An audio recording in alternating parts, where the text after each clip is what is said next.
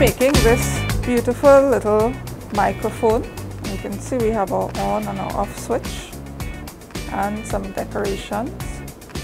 In order to make this craft, we're going to need a paper roll, piece of colored paper or gift paper or any paper you have on hand, white paper that you color, piece of foil, some decorative tape. Now I did manage to find an on and off button in red and green, but you can use markers if you don't have that. A styrofoam ball. If you don't have a styrofoam ball, you can use a piece of paper, crumple it up until you get it almost like a ball. Some decorations, and we got this from our handy dandy craft box. Clear tape, glue, a black marker, pair of scissors, a ruler, and a pencil. Let's get started on this craft. We're going to start by covering our ball with the foil. Okay, so this is the center point. I'm putting the center point over the ball. Okay, I want it to come in like that. Okay, so you can see I'm trying to smooth it here, and this part is going to go inside of the roll, so don't worry about that part sticking up. Okay, so we have our microphone speaker there, and now we have to get our paper roll to the correct size. Now you can make it as long as this, you can make it as short as this. I'm going to make it about 7 inches long, which I think is the size of that one, maybe a little longer. Okay, so I'm just marking that at 7 inches. And I'm going to cut. And now I'm going to cover my roll. I'm going to use this sheet of paper to cover my roll.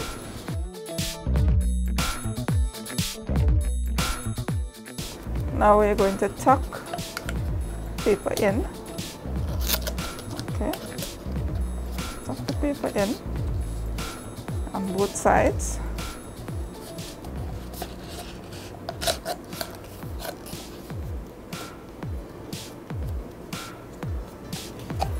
And you know what comes next. We have to attach this ball onto the paper roll. Now I do use, first of all, some clear tape. Okay, get it over. Right.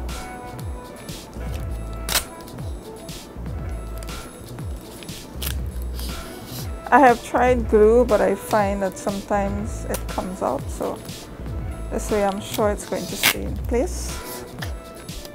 Okay, so I'm just doing sort of an X pattern, and it's clear tape, so you're not going to see it easily.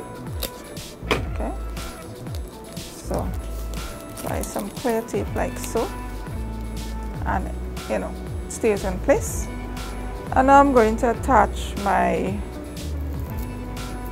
fancy tape. If you don't have this, that's fine, use something else. Color a piece of paper and use that. You know, you have so many options available to you. Okay, and we're going to put this just at the base